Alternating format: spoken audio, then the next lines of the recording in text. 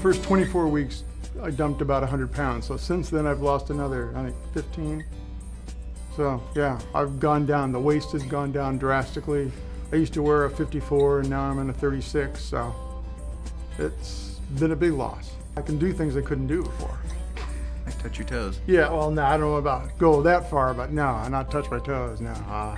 Something to work for. Yeah, something to work for. But I can get upstairs without breathing heavily, and I walk all the time now, and so it's nice. First part was they do a routine where it's 18 weeks where you're on the OptiFast only, and then there's 6 weeks of adapting where you're switching over to normal food. A 24-week period, I lost just about 100 pounds. And since then, the sustaining part of it, just because now I've learned to watch my calories and log my intake and all that stuff, and go to the group meeting. Yeah, we had good facilitators in the meetings. Yeah. The other people in the meetings were great. Yeah.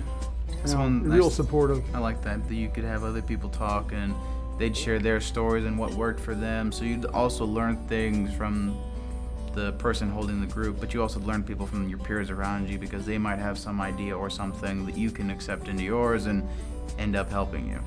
You also start counting your calories and kind of being more mindful of what you're eating and kind of looking into things. So rather than just going to a restaurant and saying, oh, that looks good, you kind of like look to see how many calories does it have, and you're more, I guess, careful with how you distribute your calories since you have a allotted amount.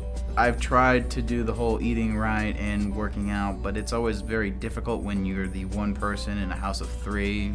You're trying to eat right, but everyone else isn't, and it's one of those cases that I was talking to him about it, and I was like, look, I want to lose weight. You've kind of made mention of it, so if we do it together, it's a lot easier because you and I can support each other. I lost about 102 initially through the 18 weeks, and I'm fitting into a size 38 waist, which never thought I would happen, especially being in a 54. So I've gone to the gym and I've actually started running and not been out of breath or had pounding in my chest, so that's a big difference. If I didn't lose the weight, there's a good chance I could have ended up with diabetes at the age of 24 or 5, or worse, heart problems. Well, since I've lost the weight, my type 2 diabetes I'm not on meds anymore for it. It's in check. I check my blood sugar still, and I'm at the normal person's range, down in the 80s. So that's been great. Choosing to lose weight is often the single most important thing you can do to improve your health and your quality of life. To register, call today or visit us online and find out how Mercy Health can help you be well right here.